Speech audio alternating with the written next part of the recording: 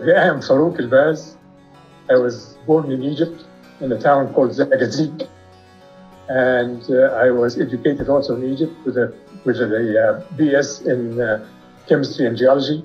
So I started looking at all kinds of things, and here is an ad for NASA that wanted some geologists to work on the geology of the moon, and they applied and they got accepted. How did you persuade them to accept you? When I first was accepted to be talking something to the astronauts, was with the Ken Mattingly, one of the astronauts, and he was assigned already to put Apollo 13 later, after Apollo 11 and 12, so he was to be at 13, but he was back up on 11. And then he told me, okay, I will give you 1 hour to prove that what you say is of some value to any of us. I said, okay. So I went before he said, I ran in the, I'll be in the Cape, it's in Florida, Cape Canaveral, and I will do my running for 1 hour between 5 and 6. And they take a shower, and then between 6 and 7 is the time I'm give you, because 7, I'm gonna go for dinner.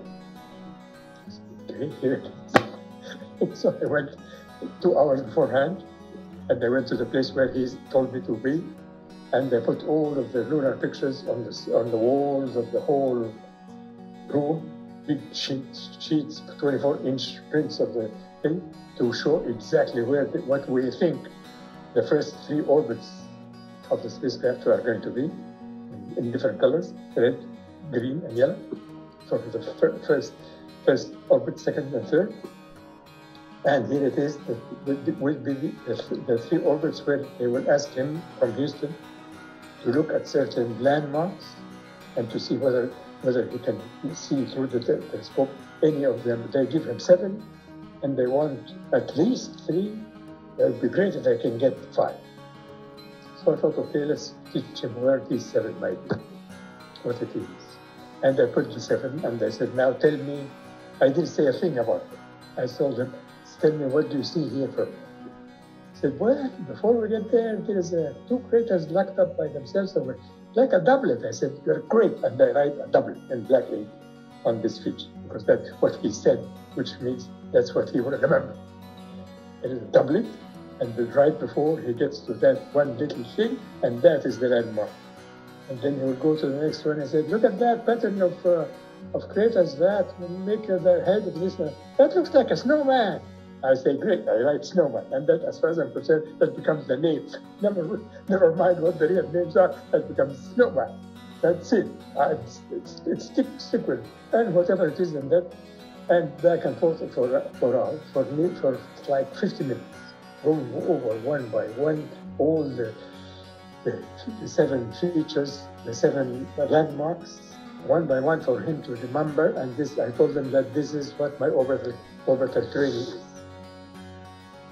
So at the end, he said, I sat down with him, I said, close your eyes, stay away from the pictures, and tell me, with first orbit, you're gonna go over landmark 1. What is that landmark 1? He said, what? I said, what did you say about landmark 1? He said, 1 was that what we called it a doublet? I said, yes. He said, oh, okay. So the landmark would be after in that little corner will be the tiny little crater, which I would mark. I said, good. 1 to second. That's it. Anyway, I made him repeat exactly what he wanted to do, this and that. So he thought that was really something great, because it will make him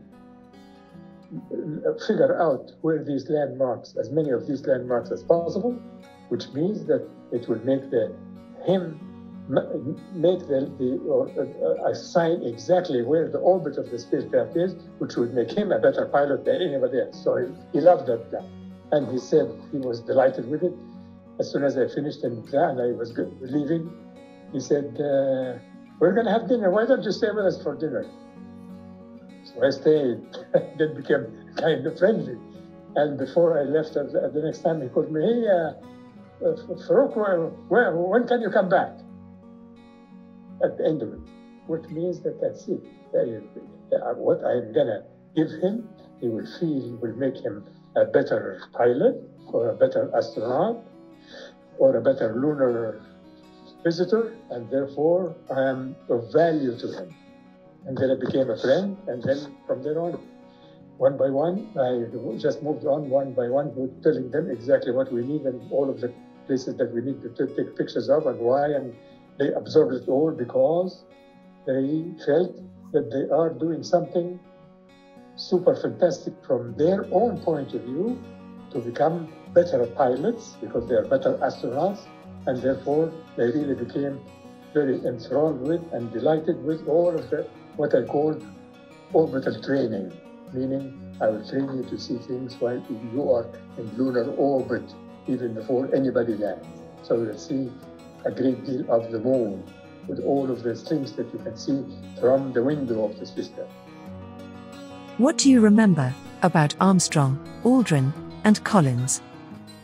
Yes, indeed. And they, of course, they were the first, and they did not appreciate, for good reason, the scientific training as much, because they said there is enough of all kinds of other things that we don't know what in the hell is going to happen during the mission. And so never mind the science and never mind just tell us where in the hell. And my friends would tell me, Farouk, why don't you just mark what you need and on a map, and they'll give you every goddamn picture you ask for. And just don't tell me what it is, just tell me where am I going to point the camera, and they'll get you all that you need to know. So from the outset, they knew that they're going to have limited time. They are the first to try, and they're not going to have that much time to think about it or to pontificate, and therefore maybe not. Although they actually sat down and listened to us. So they learned a great deal. And because we never knew that whether this is going to be the first mission or the last mission. Because if the astronauts die, maybe the whole program would be defunct or be stopped. So we didn't really know. And so we assigned them to all kinds of things that they would do, so that hoping that they will do whatever it is that will be all that we'll know about the moon from them. So Michael Collins, when I told him about the pictures of and I gave him a map and targets assigned to them north of from window number one north of the spacecraft. So you can take this and south of the spacecraft to look at this and this and that. And he said, just tell me what pictures you want, and they'll get you all the goddamn pictures you want. Just put them on a map and let me know which one. And he himself, while on the lunar orbit living, he thought, my God, all of this training was great because I now know where in the hell am I pointing that camera and what for. So he himself became enthusiastic about that, actually. And whatever we get from there, from Apollo 11, will help us in all of the following Apollo missions. So it is damn important for them to do. And that became very clear also that the astronauts figured out exactly what is the importance of their observations. And Neil Armstrong did something that we were forever appreciative of what he did. After he finished the job, and they were all going back home to the spacecraft because they're going to lift over in 1 hour. And Buzz Aldrin had already come in and they landed and moved into the spacecraft. And Neil Armstrong had a camera and was going towards the spacecraft to go up. But he noticed a crater that was very clear to what we talked about it for many hours with him, about the fact that we need not a very large crater, a crater that will be only 9 or 10 feet in diameter. And because if we get something, we need to know the thickness of the lunar soil, which we call regolith. The regolith was the soil on the moon, so we wanted to know the thickness of that before we hit solid rock. And he said, and how you figure that out? He said, well, if you go to a crater that's the size of such and such, then you would see that the bottom of the crater is solid rock, And then so we know what the thickness of the soil of the moon, because we know that the thickness of the soil is at least 1, maybe 3, maybe even 5, 6 meters because of the bombardment. Like that. So he, instead of going to the spacecraft and coming up, he headed towards that camera, very far from where he ran to it because of the time, ran to it, stood at the edge of it, took the picture, turned around and ran back up to the top. He knew that that would tell us the thickness of the lunar soil, and it didn't tell us the thickness of the lunar soil at 3 meters. Were there any sites that Apollo didn't visit? The one that we were all sad that we could not get to is a sample of the southern highlands of the moon. The whole block of the south part of the moon, as if it is a huge Africa kind of, in the southern part of the moon, but it is much larger, like 5 times bigger than, covering the 5 times the area of Africa, if you think about it on the moon. So the southern highlands were a very large place that is very different from the places we sampled. And we wanted to sample from that place because it's what we thought that compositionally would be different. Actually, it turned out to be a bit different, not as much as we thought it might be, but it was different. So that's the only place where we could have gone, but we did not because it's rough and it is too far to the south and all kinds of other things. We did not have radar data about it to assure safe approach to it. So there were all kinds of reasons that we could not get there, but that's the only place that we think geologically would have gotten us something different from all the places we did get to.